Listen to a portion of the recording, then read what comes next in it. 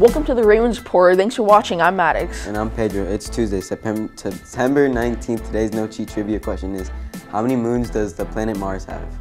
Let's get into today's announcements. In case you didn't see yesterday's show, we wanted to make sure you heard leadership announcement about homecoming. The theme for this year's homecoming is Candyland, a sweet night out. Homecoming week will be from October 16th through the 21st. There will be homecoming court, the lip sync assembly, floats at homecoming football game, and then the homecoming dance. The game is on Friday, October 20th, which is a day we don't have school, and then the dance will be Saturday the 21st, unlike some previous years. This year's homecoming dance will be semi-formal. Please see leadership with any questions. Some huge games tonight. Boys soccer takes on Summit right here at home, and they need your support versus the Storm. JV is at 3 and varsity is at 4:30. Girls soccer will be on the road versus Summit as well. And volleyball gets to play their second match of league play, facing off against Caldera Wolfpack right here at home.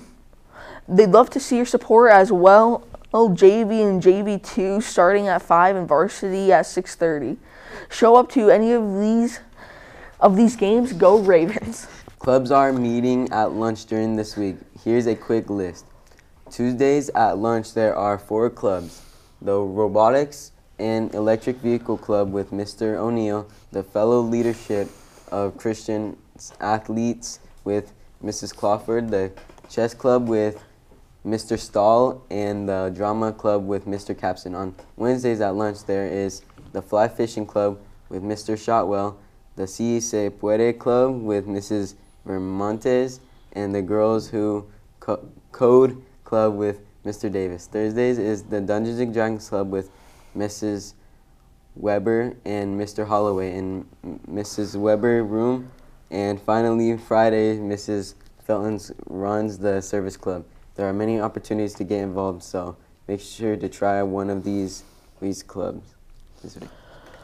A couple of open gyms for non-season sports. First up, tennis, which has practice with Mr. Holloway from 7 p.m. to 8 p.m. under the lights on Tuesdays and Thursdays.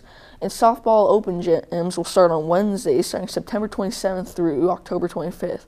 The times will be 4:45 to 6:15. Please come if you have any interest in softball.